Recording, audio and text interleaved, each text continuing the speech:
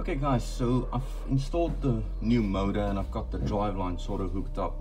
I don't know if you guys remember from the previous video, I was going to use plastic straws and make makeshift little shaft, but it wasn't going to work that well because I needed to flex and I didn't want to make it too rigid. So I ended up going over to, this is just surgical tubing.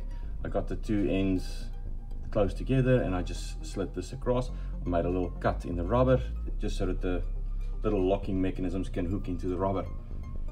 The big issue I think I'm gonna have here is shorts on the tower, because if the tower flexes too much on tight curves, that actually touches the frame, and I don't really know how to overcome that yet. It might not be a problem, but that's what I can see for the moment. Another issue that I came across, I was gonna glue the motor permanently to the frame, but if I have to realign it, or if I have issues, if I use epoxy resin, I need to bring an angle grinder or cutting disc to it, and then it becomes bigger than Ben-Hur. So what I ended up doing was just drilling through the bottom of the frame and screwing the motor in place. Right. Now I know what you're gonna say, oh, the screws will touch. There is a possibility for that, yes.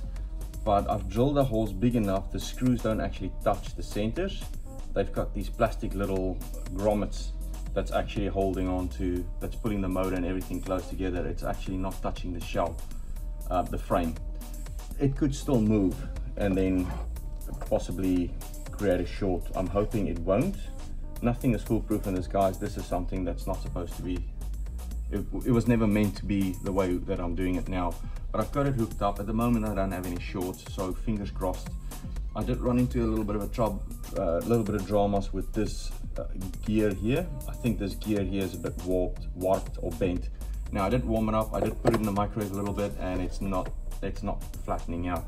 So I just aligned it on the shaft as neutral, as perfect as I could, but it is running at a bit of a buckle or a wobble, and that's going to cause noise, unfortunately. I also did go and clean up the wheel sets. So what I'm going to do is I'm actually going to paint the behind the wheel flanges so that if they move, they're not touching onto this, because the insulated side, we definitely don't want it touching that side. And then I also cleaned all this. All this was just cleaned with methylated spirits. I didn't need to sand anything down. It was quite easy, same as what I did stripping the shell off. So this is an Athearn Genesis 5-pole. There's no gears in the trucks. It's purely tower. So that's, I don't know how many volts. I'm running this on DC for the moment, guys. I don't know if you can see, but that little gear there is a bit of a problem for me at the moment. So I ended up greasing it up a bit, and now I'll just let it run back and forth a little bit, and just get the motor and the gears and the top settled. I'll be popping these in shortly and then running it again, greasing everything up. After that I will move over and get my DCC board in. Now as you can see, there's a little bit of a V, there's the motor sitting a little bit lower. I could raise it up, it's not hard to do. The problem I have is I need clearance at the top to get my Soundtracks decoder board in. I wanted to do my speakers in the fuel cells, but I ended up deciding not to do that. I'm probably going to fit my speakers either in the cab or maybe even on this truck right underneath the shaft. There's enough space there, but I don't know yet. I haven't looked at it yet. One other thing that I had to do was I had to drill the lights for into the shell for the lights, the rear and forward headlights. So that's where I'm at with that at the moment. I will move on to the next step.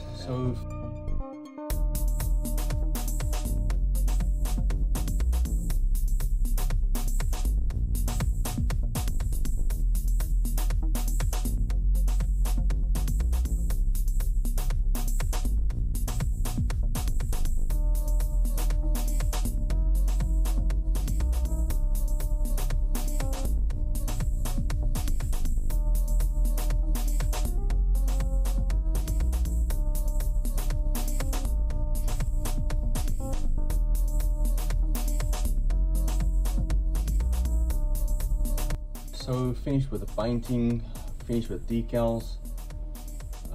What I'm going to do from here is put some windows in, do the window glazing, sort out the lighting issue, and do a bit of an interior, because I would like to have two cab figures in it if possible.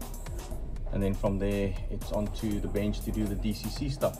Now the extra details I'm not going to show on camera, I don't think there's any point in that, but I'll show you guys how I do the DCC. That'll be the last segment and of the actual build, and after that at some point as normal I'll just do a running session where I've got it with a few wagons just so everyone can see what it pulls up like. It's coming along very nicely. I'm happy. There's a few imperfections. I'll spin the model around so you can see it. There's a few imperfections. As you can see, the white line, the red line unfortunately had a bit of white paint bleed through it. I don't know what happened there. Well, I might have just actually pulled up the red paint when I pulled the masking tape off.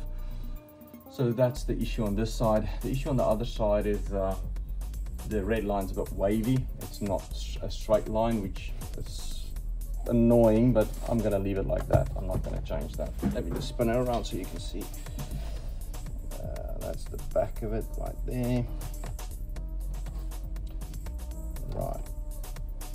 As you can see, there's a bit of a wave going through there.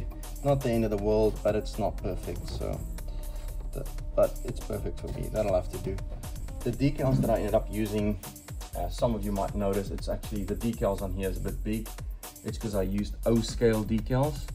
For some odd reason, no one makes demonstrator Alco in HO scale decals. Microscale don't. So I used the microscale O-scale decals, and I had to cut them and chop and change because they also don't have the 630 numbering on there, so I had to make that up. The yellow on here is also not very typical. I just had it and I added it in. I thought it made it look a bit more interesting. So hopefully from here on, no shorts, guys. Fingers crossed for no shorts. I'll quickly pull the shell off. It's nothing is tied down yet. I'll pull the shell off and show you what it looks like on the inside. So I managed to run this a little bit back and forth. The motor's not getting hot. Doesn't seem to be any shorts, but time will tell. Unfortunately, this is the sort of thing, shorts will only pop up once you start putting weight on it, once the motor gets under torque and starts twisting a little bit, once you do curves and all those sort of fun things. Yeah, so unfortunately we'll have to wait and see how that pans out for us. That is the fuel tank bolt. It's a bit long, but it's not actually touching the flywheel. It looks like it, but it's not touching the flywheel. So that's where we're at the moment. I will keep you guys posted. The next video will be sitting down and installing the DCC board, and yeah, we'll see how we go from there. Hope you enjoyed the video so far. It's been fun making it, that's for sure. I really enjoyed working on this model.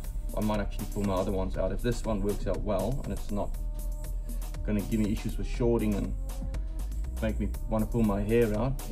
I might do the rest of them as well. I've got a few more sitting on the bench and on the back burner that I might get into repairing and polishing and trying to strip the patina off. But yeah, that's it for this segment, guys. Look out for the grand finale, the DCC sound install. Thanks.